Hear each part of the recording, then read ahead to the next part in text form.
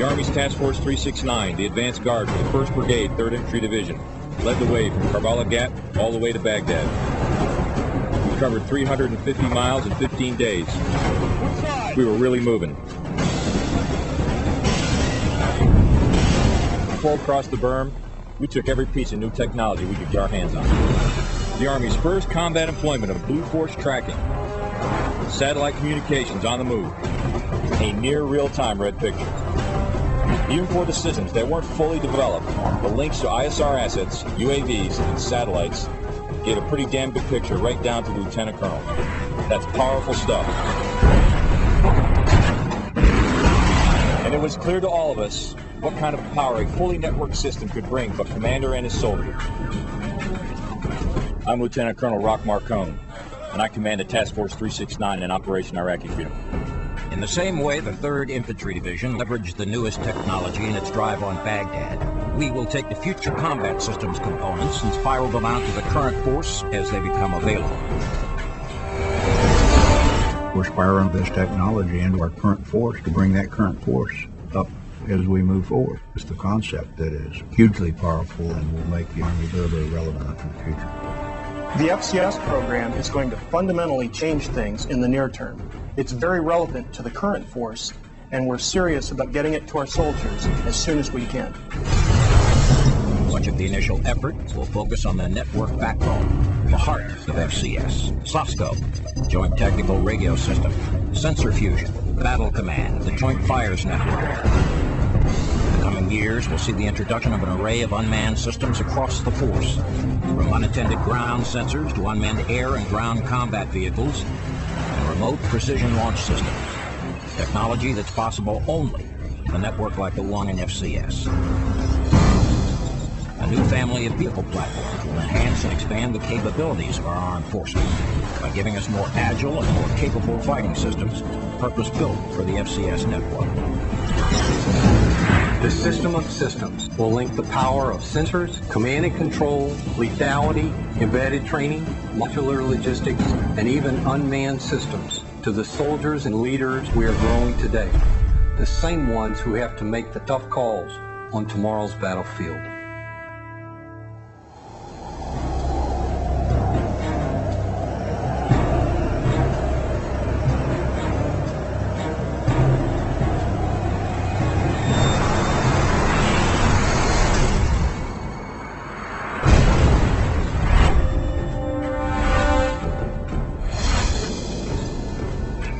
Okay, the enemy's blind. That's the lack of the risk element forward of objective Tiger. Back door's open and we're coming through. Sir, UGVs just now completing route clearance. Of the IED simplifying UAV scan. Good. Get Task Force 2 across that bridge. You got 20 minutes tops. Status on our left flank. Sir, enemy forces are arrayed strongly in this area. The feint seems to be working. We are engaging out of contact in this area here. And the reserves? The enemy is now moving his mobile reserves in anticipation of our river crossing. This is it. It's our window. Sensor fusion has given us a good picture.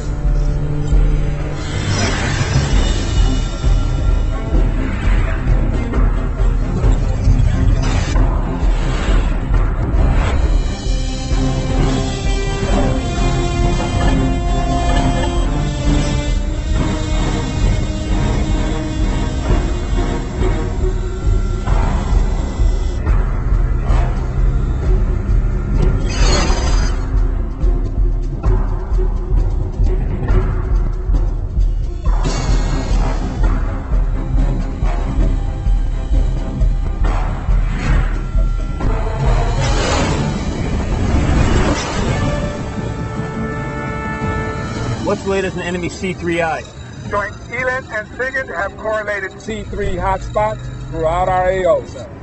And on the way.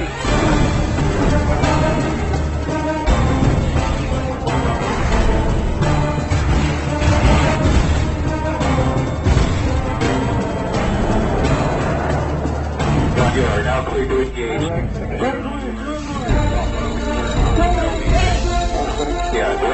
Come on to Task Force Dragon, hits that bridge. Time now, sir.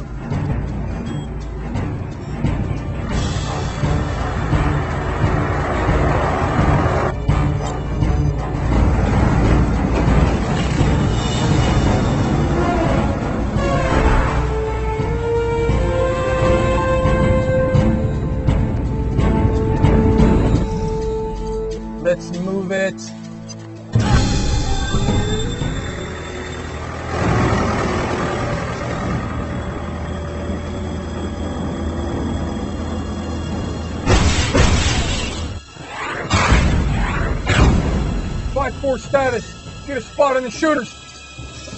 Crew is unhurt. Vehicle is amber, but operational. Keep them moving. Okay, Echo 3-0. What does it look like? UZ2. They must have been in high position to be catched. IS-30 to pick them up. What do we have in range anytime? Network's got the target. Chimp to 10. Bound in 5. Do you want me to run the rest of the task force across? I do not have an ID on the shooters. Repeat, I do not have an ID on the shooters. Put a bot on the bridge. Stop it halfway.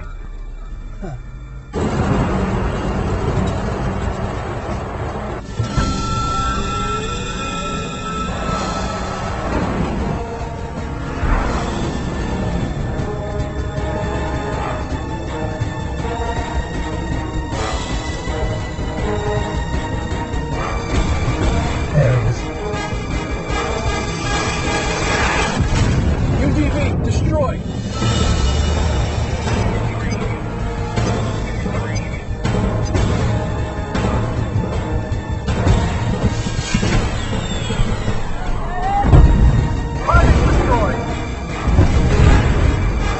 UZ2s are destroyed. Good job. Now let's finish this. On the way.